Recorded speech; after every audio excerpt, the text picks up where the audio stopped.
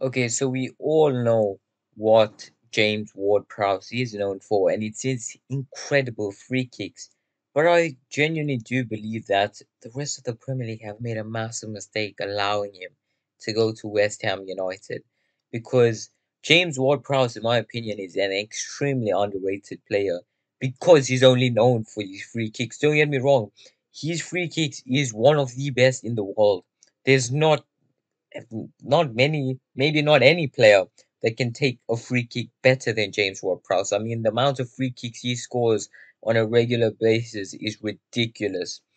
But James Ward-Prowse, what he does for the team is also extremely underrated. He works very hard for the team. He can make very good passes. He can make opportunities for the team. I think he's actually a really good midfielder.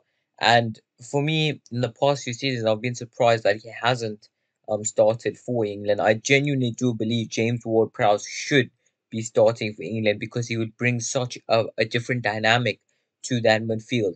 But looking at this West Ham United team, can we talk about the midfield recruitment of this team? They have now gotten Edson Alvarez, James Ward-Prowse, and Mohamed Kudus for all the same price as Declan Rice. At the same money they used from selling Declan Rice, the three players they've brought in. I don't think I've seen a better investment in my lifetime from selling a big player. I mean, look, no joke, I'm being dead serious. I genuinely believe that all three of them at this moment in time are better than Declan Rice. Edson Alvarez, we all know what he achieved for Ajax, and in just a season ago or something, Chelsea was chasing him, Dortmund was chasing him at the start of the window. Edson Alvarez has played at the highest level in Champions League football. He is a top class defensive midfielder, and I think that there's certain attributes of him that at this moment in time, I do believe he's better than Declan Rice. I think Rice can go on to be a better player, of course, but in this moment in time, I think Edson Alvarez is more of a complete defensive midfielder. Then you go on to James Ward-Prowse, as we just mentioned.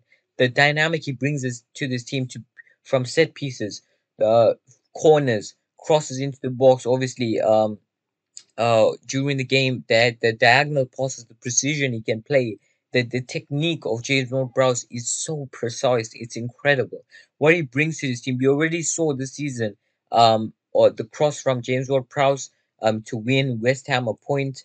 Um, we as we already mentioned, with actually it was more than a point. It was 3 points. That's what James Ward-Prowse has already done. And then you go to the best of them lot, Mohamed Kudus.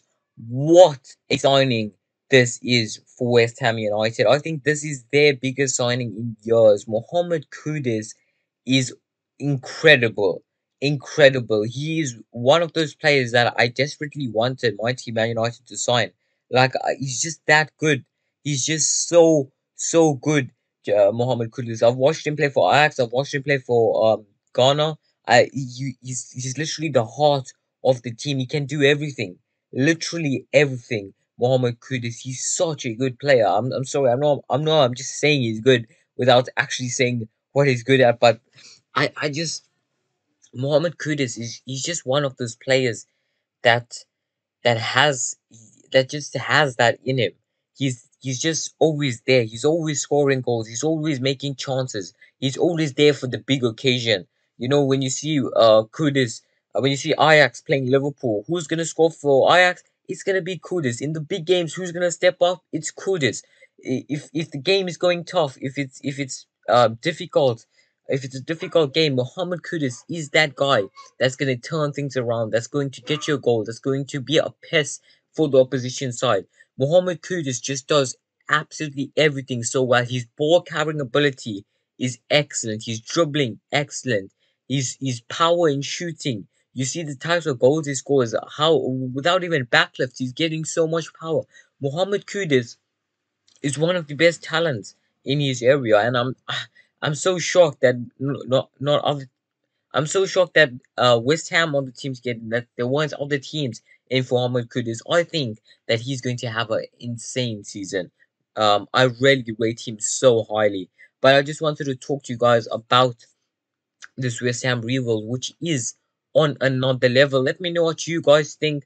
Shout out to the two channels that I've used just to show you guys some clips of Kudus and James Ward-Prowse. But let me know what you think of West Ham's rebuild. I genuinely believe that they've gotten three players that are individually better than Declan Rice, and I think it's a very good transfer window. I mean, they got Declan Rice out, but they got Mohamed Kudus, one of the best talents in Europe. They got James Ward-Prowse, the best free kick taker in the world, probably one of the best midfielders last season for Southampton. And they got Alvarez, a highly experienced defensive midfielder who was chased by a lot of top teams and has played at the top level. I think this is a big transfer window for West Ham United. Thank you guys for watching. Consider subscribing and let me know what you think of this West Ham midfield rebuild. How wisely do you think West Ham have spent their money?